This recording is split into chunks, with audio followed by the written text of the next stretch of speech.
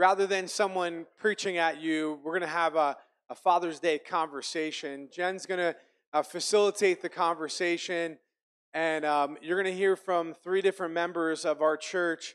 I'll just say this: we were really thinking about who to ask, and there were so many people that were on our list.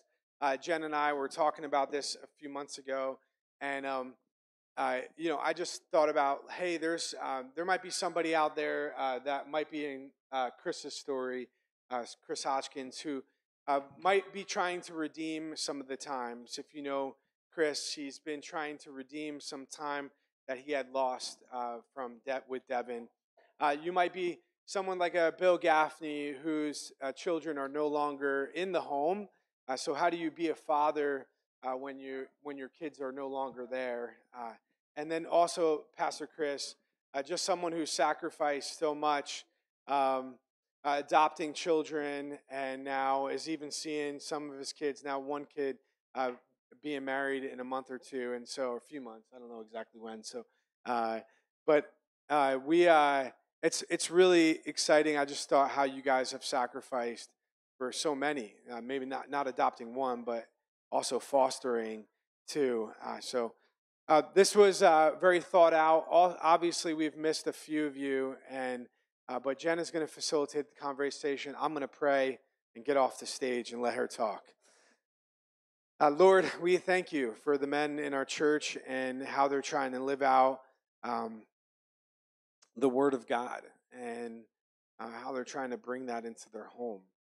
Some of us, we might be on step 1 or even have never taken a step, and some of us might be on step 10 and have been walking this walk for a while and have been doing, quote unquote, all the right things, but maybe we're missing something still. And so, Lord, wherever we're at in the story, Lord, I pray that you would speak to our hearts and transform our heart, transform our mind, so we can be the men that you've called us to be. In Jesus' name, amen.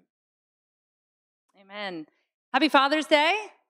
I'm so honored to get to spend today with you guys and with these guys. I have known Pastor Chris for almost 20 years, and he has been a father to me in many ways over the last 2 decades, and I'm so thankful for him. Chris has been my brother for 15 years probably, and I've learned so much from him, and I have so many great memories with you. And Bill, I've just gotten to know in the last couple of years, and just the way that you and your wife say yes to Jesus has been so beautiful and such an example to me and my family. And so we're excited to be here. This is a little different, obviously, than usual. We are having less of a sermon and more of a conversation. We want to hear what Jesus is doing in these different fathers and in their different contexts and in their different families. One of the core values here at Building on the Rock is that we want to be making disciples from generation to generation. And we take that not just from a billboard that we saw somewhere or a catchy phrase, on the side of the road, but from the Bible. We are called to be disciple makers. And so that's what we want to talk about a little today.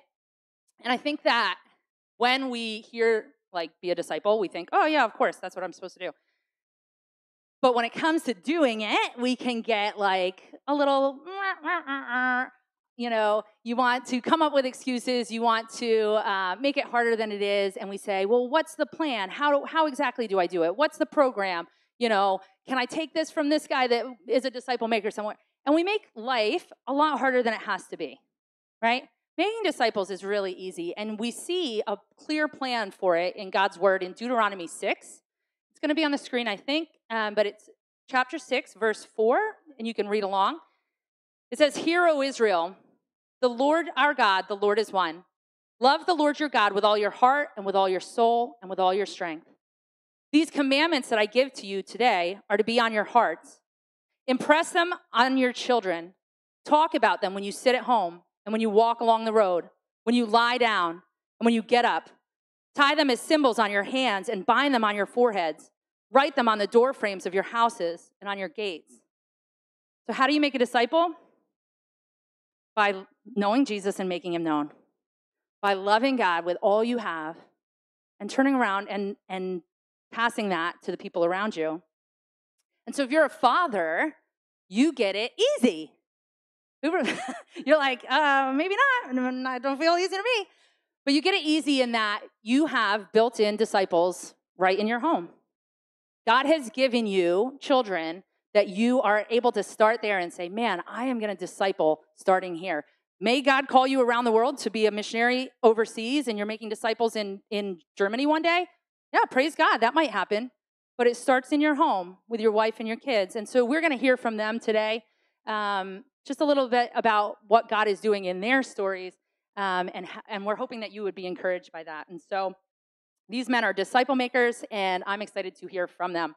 So that being said, I did remind them, we all have water here. I reminded them that if we spill it onto the mics, we'll get electrocuted. So today will be life-changing, hopefully one way or the other. Pastor Chris, it'll be electrifying. Pastor Chris, can you tell us just how you came to know Jesus and why you're here today? Okay, so that's real easy. I walked into these stores 18 years ago, and the men of this church bothered me. They loved me. They opened their home to me, 6 a.m. in the morning, teaching me the Bible.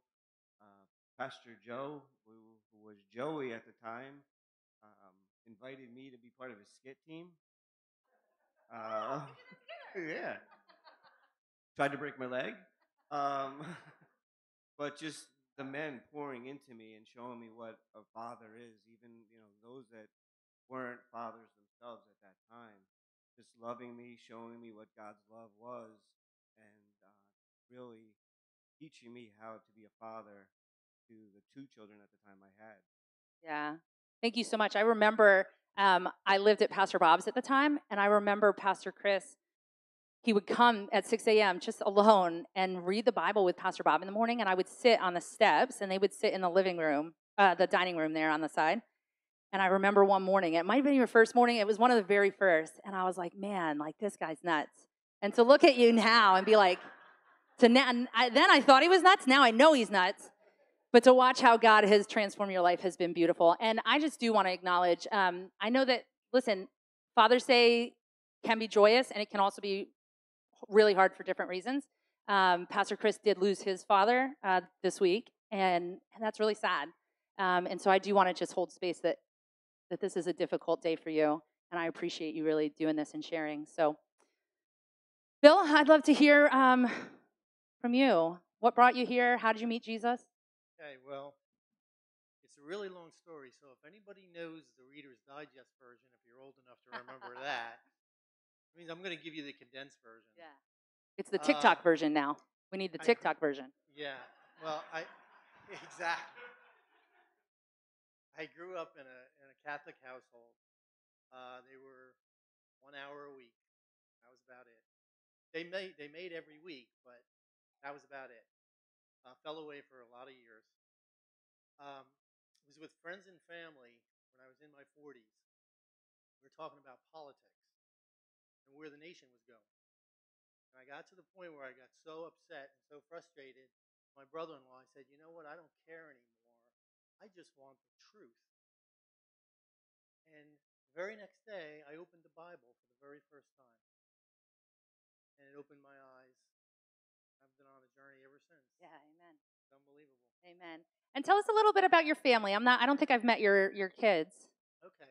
Well, I have 2 girls, Abby and Sarah. Abby's 28. She's here today. Oh, hi, Abby. Stand up. My youngest is in Virginia Beach. Okay. So she couldn't make it up, but hopefully in a couple weeks she's going to come up. Awesome. But yeah, we've been on this journey for a while now. Sure. But I didn't get saved right away. It took a while. Yeah. But I was on this journey, and then I ran into quite a few people that had mentored me while I was still working. Yeah. One gentleman in particular, but that's a story for another time. But basically, he really enlightened me and taught me a lot. And then we came across this church. Kenny Armstrong, is it? Kenny Martin.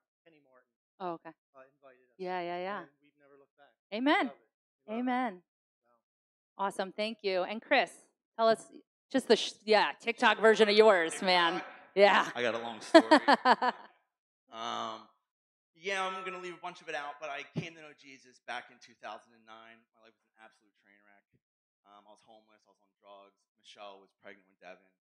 And I was in desperate need of a Savior. A good friend of mine used to go to church here. His name is Steven. He invited me to Building on the Rock, where I came here and eventually joined the men's house. There's a men's house here at Building on the Rock. And I joined the men's house, and that's when God was able to really start doing some really cool stuff in my life. He was restoring me, my character, who I was as a man, my relationship with my son. Um, Me and Michelle got married during that time. So really cool stuff was happening, but that devil, It he didn't doesn't let up, stop. and he Yeah. started to sneak in, and I started to kind of back away. I started to pull away from the church. I wasn't hanging out with the guys like I was doing in the beginning. I started making little compromises. Um, I just wasn't doing the things that I did when I first came to the Lord. Yeah. I started to backslide, and I eventually found myself back on drugs, and that was the beginning of a 5-year run. Michelle left me for 5 years. Devin didn't have a dad for 5 years. I was running from the Lord for 5 years. It was a long run, and it was a mess. I even ran to Arizona, Yeah. and I had another child. A lot of you might not know this, but I have another child in Arizona. Ran So- out to Arizona, had another kid. I hit rock bottom. Yeah. I came How did you get back? I'm leaving so many details out. My mom is here. Crazy story Hi, about Mom. my mom. I hit rock bottom. I came back to Jersey and got back right with the Lord and recommitted Yeah. my life to the Lord. And me and Michelle committed our lives. We committed to one another, and me and Michelle, we both committed to put God at the head of our marriage. Yeah. And we've never done that before. And these last 4 years have been the greatest 4 years of my life. Yeah. So Have they been really? Yeah. yeah, they've been great. Have they been really easy? No. No. It's No, not there's- easy, there's right? actually nothing easy There's about nothing it at easy all. about it. No. It's very difficult. Yeah. But you just, But it's good, man, yeah, right? It's good. Yeah. Yeah. You just stay. You put your head down and Yeah. you do what's right. Yeah, And we now got we have Zoe, right? and yeah, it's Yeah, praise God. Yeah, it's a cool story. That's cool. And you know what I appreciate so much about your story is like that when you came back, it wasn't this like massive overhaul. Although now, 4 years later, it looks like a massive overhaul, but it was day by day saying, yes, I'll move into the Saratellis. Yes, I'll reignite a relationship with Michelle. Yes, I'll come to church, and just taking it really slow and one step at a time has been beautiful to watch. So it is Father's Day, and I know that fathers really impact us in lots of ways, honestly, both good and bad. I'd love to hear like something that you learned maybe from your own dad or maybe just from a father figure in your life that has stuck with you and kind of shaped who you are. I'd love to hear from you, Bill. So, real quick, I have to say, I love my dad. He was a good dad. He taught me some really good things. The funniest thing is that he was probably the most unhandy man that ever walked the face of the earth. And he scared the living daylights out of me because I would never touch anything because I was afraid I was going to break it. And he really was blessed because he lived in a neighborhood that had two men that lived across from him that bailed him out of everything he ever got into. I mean, he was truly blessed. But it scarred me. But anyway, he always used to say, and I remember this when I was little, say what you mean what you say. Yeah. So it's integrity and it's honesty and just being, well, that, the integrity part, honesty, but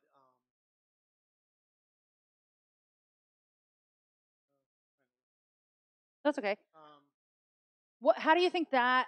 I mean, that's a huge one, right? Integrity. Yeah. Like, if you have integrity, that I was just talking to someone this week how character. Like, this woman was like, "Man, I want someone to speak more into my kid's character than grades, achievements, awards. Like, when someone says something about your character, that matters." And I think the same thing with integrity. Like, man, I'd much rather people say your kids have integrity than, "Oh, wow, they knew all the answers" or whatever. What do you think that what he taught you? How do you use that then raising your own kids, especially Abby, but also your daughter that is distant? Like, it's not the same as when you're right next door. How do you continue to make disciples of your children in this phase of life? I think one of the major things is just being consistent. And I know my folks always told me, always growing up, a promise is a promise. Yeah. Mean what So you say. Don't make a promise you're not gonna, and that's good or bad. Yeah. So you can't promise something and not come through. Right. Yeah. So yeah, that was really big. And the Yeah. other one is like how to treat people. Right. Always treat people with respect. No Yeah. matter where you come from, no matter where you came from, who you are, what you do. And I always did that from an early age. Yeah. Way before I was ever saved. Right. It was like it didn't matter whether you were a CEO or a dishwasher or whatever you were. Yeah. Just treated people. Yeah. That's what I was taught. I think that's From my folks. wow, it really comes back to mean what you say and say what you mean. That's really cool. Christopher, how about you? Christopher. Christopher, I got the Christopher this morning. That's what happens when I get nervous. I'm sorry. Chris, this is what I look like nervous. My parents got divorced when I was young. When I was 10, 11 years old, my parents were divorced. My dad was a little banged up. I don't know, my mom's over it. I'm sure she's got some stories about him, but you know, I was looking to the world to show me what a man was. I didn't have a father figure growing up. I didn't have somebody to tell me right from wrong or stay in school. Don't do drugs. I wanted to hang out. I wanted to go out late. I didn't listen to my mom a lot, and You can ask her about it later. But I had this job. And I got this job on the farm, and I was like 12 years old. And the farmer knew that I was a troubled teen, and the farmer knew that I probably came from a broken home, and he invested in me, and he poured into me, and he taught me how to be an employee. And he taught me the value of work ethic and to work hard and to do a good job and to be thorough. And these were skills that he was teaching me. I didn't even know I needed those skills. Yeah. And these are skills that I still identify with today. I want to share these skills with my children, that they would work hard and do a good job and be thorough. And it's important to keep a job. You need to be a good worker. So that's true. Yeah, that's it. I think that's great. Like, and again, it speaks to some of what we're talking about today. Like that this man really, when you're how old? 12? When you're 12 years old, that he can see something in you that you can't. I wasn't the best employee. I'm sure. I was probably terrible. I listen. I would see you and fire you day one. You're not gonna make it. But yeah, that he could see something that you couldn't see, and that he was investing in a future that he doesn't know where you're at now. He doesn't know that God changed your life. You should call him after this and say thank you. I thought about it because he has such an impact on who I am today. My work ethic, and I go back to that. Yeah. Thank God for that guy that showed me how to be a good worker. Right. And I think praise God. Praise God, amen. I think it's so much more than work ethic too. Like, again, is marriage easy? Is fatherhood easy? No, you had to learn to work hard. You had to learn to not give up.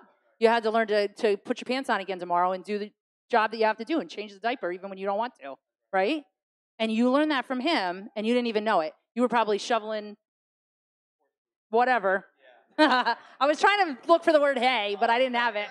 You were probably shoveling hay. And and he was teaching you to be a father then when you were 12 years old. And man, what doesn't God wastes nothing. Amen. Pastor Chris, tell us a little bit about your situation.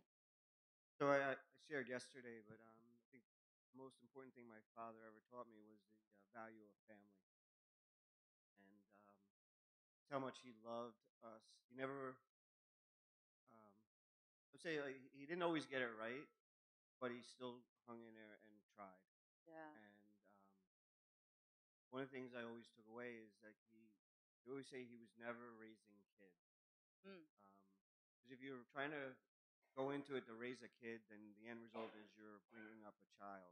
Yeah. But you're going to have a bunch of kids. Yeah. But he's always said, I'm raising young men and women. Yeah. To be prepared to live in this world. something I still believe going into raising my own children. I don't plan on raising children. I'm raising young men and women. I'm raising somebody else's husband. I'm raising somebody else's wife, and it's important. Yeah.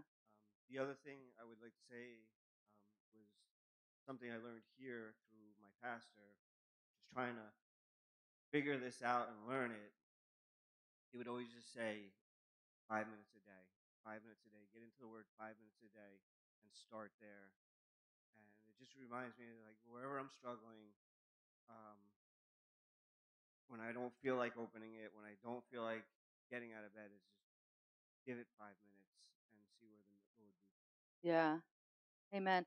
Again, like I always go back to that picture where I was sitting on the stairs. You probably didn't even know I was there, but I was like, man, 5 minutes a day. And to look at you now, like Reverend Chris Tonra, what God did with 5 minutes a day. Now, is it 5 minutes a day now? Not No. usually, right?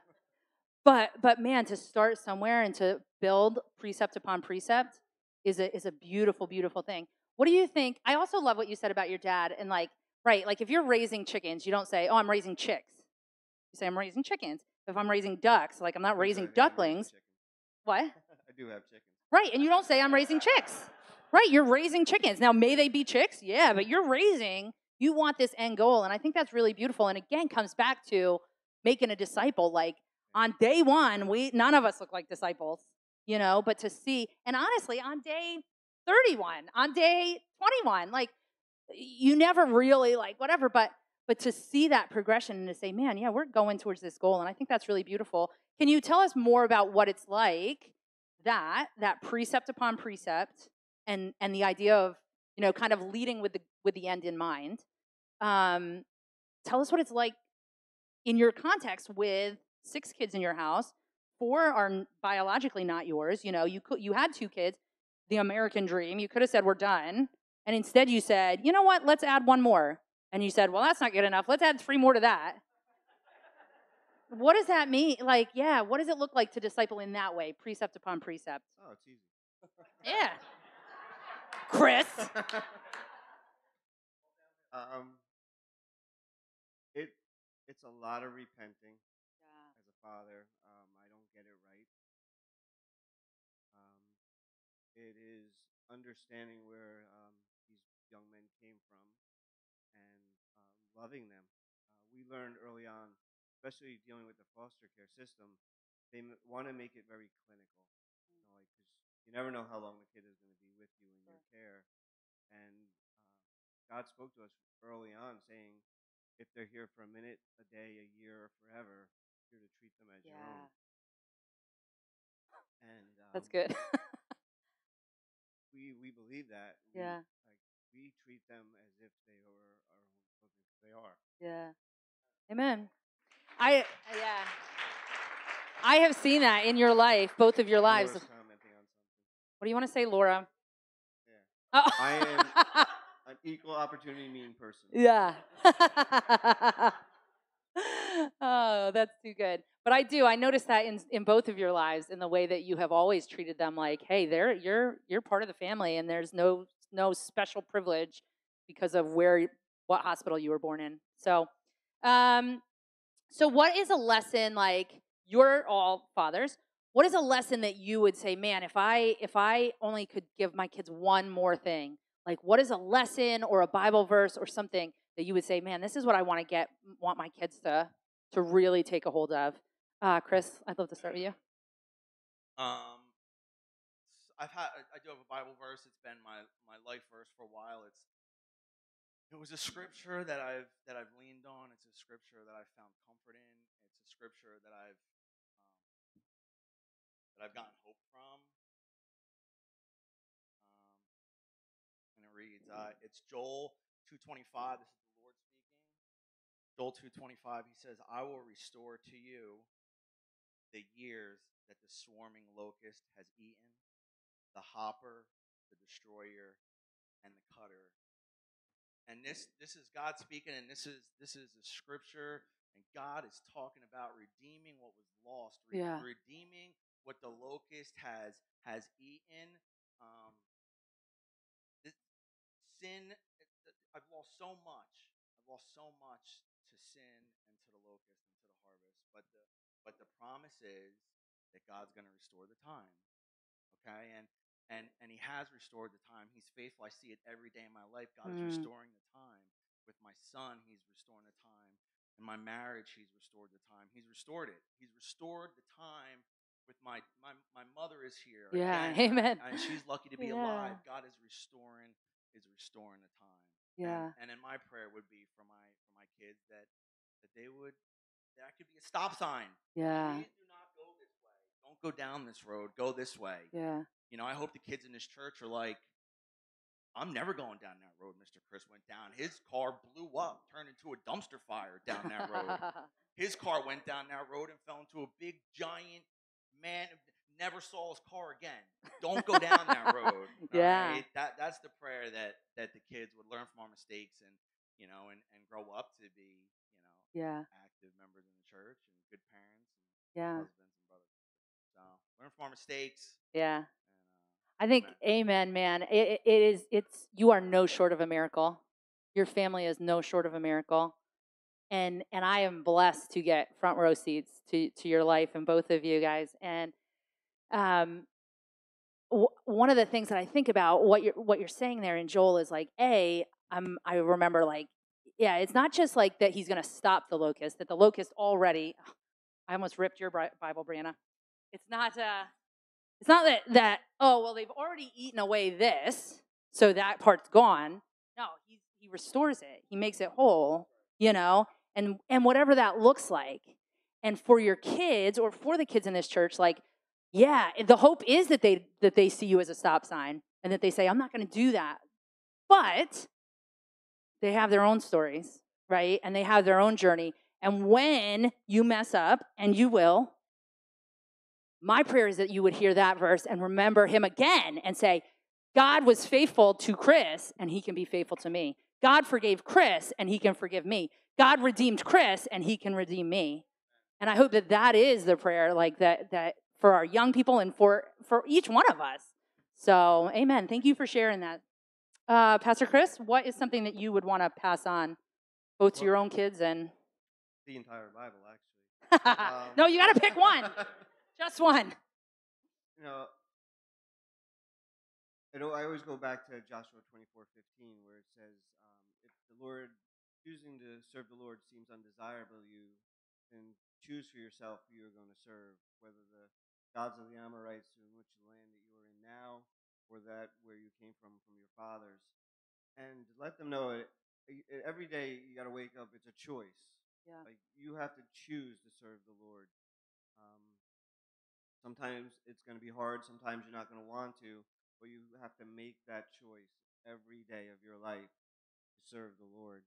And then the final line in that verse is, "For as in me and my house, we will serve the Lord." Yeah. And that comes from the declaration of the Father, telling like I am going to raise my family to want to make that choice, not just out of obligation or me telling them as a force that you're serving the Lord, that you're going to watch me how I love serving God and loving serving my family. Yeah. And it's And an you easy, can't help but. yeah, it's an Yeah. easy choice Yeah. to do that. It's not something that I'm going to you got to do it. Right. Because Dad says so. Right. That's such a good point, because I do think, like, I read the verse that way, and I think, like, as for me and my house, we will serve the Lord. You know, I got really nervous about the water just then. I know. But yeah, to say, man, no, by the way I live my life, you can't help it. You can't help but buy in. You can't help but want to follow Jesus, because you've seen how he's changed my life, and he can change yours. Like, man, what a beautiful, beautiful way to disciple your family and your community. Bill? Well, when Pastor first asked me about this and said, "Yeah, I mean, maybe a scripture here and there," I said, "Yeah, I have a few. 1 Corinthians 13. Just hold that mic up closer to your face. Faith, hope, and Thanks. love. I love Ephesians. Put on your whole armor of God. They've heard that quite a few other times. So I was reading through, and this really jumped out at me. So I'd like to read this, and it's Ephesians 1 in the Amplified Version, and this is for everybody that's blessed. This is Paul. "And I pray that the eyes of your heart and the very center of your core of your being may be enlightened and flooded with the light of the Holy Spirit, so that you will know and cherish the hope, divine guarantee, confident expectation to which he has called you, the riches of his glorious inheritance in the saints, so that you will begin to know what the immeasurable and unlimited and surpassing greatness of his spiritual power is in us who believe. These are in accordance with the working of his mighty strength, which he has produced in Christ, that raised him from the dead. Yeah. Amen. And I think, man, that is the prayer for everyone, right? That the eyes of your heart would be open, right? That the eyes of your heart would be open. Yeah, man. Because I think so often, especially in conversations like this, we think, I am raising kids. I am making disciples. I am whatever. And really, it's like, no, Jesus does all the work. Jesus does all the work. We don't do any of the work. I'm not out there saving people. I'm not out there converting people, right? Even my little disciples, like, it is only by the grace of God. And so, yeah, what is my prayer? That the eyes of their heart would be open, like yours, to the truth. That one day they would say, what is true? Because there's only one answer, and if you lean into that question, you are going to find your way to Jesus. And it is such a beautiful thing. I want to thank you guys so much just for sharing a little bit of your story. I hope that you guys have enjoyed this. Of course, if you want to, thanks. If you guys want to ask them more questions or you want any more about their story, we can't do it justice in 25 minutes, in 30 minutes. These men have lived some difficult lives and walked some hard roads. And I was reminded, Pastor Chris, this morning, thinking about you, of that verse that says, narrow is the way and few find it. And man, you all three have walked a narrow road. You have walked a narrow road by God's grace. And you have helped others to find that road. And I am so honored to even be on this altar with you guys. And so for us, I hope that you were encouraged and inspired. The reality is, you all have a story, and I would love to hear each one of your stories. We'd love to interview you all, but we just don't have time for it today. But these guys are simply a representation of you, right? They represent the church. And the reality is, their stories are different, and their details are different, and their timelines are different. But the theme is the same. The constant theme is that these are men that have continued to say yes to Jesus. Even when it's hard, even when they don't feel like it, even when things tell them not to, even when the world says, you can do it better this way. You can do it better over here. Oh, whatever. I promise you wealth, come my way. I promise you ease, come my way. I promise you more money in your bank account, because you have none. No, come my way. And over and over you said, it's not worth it.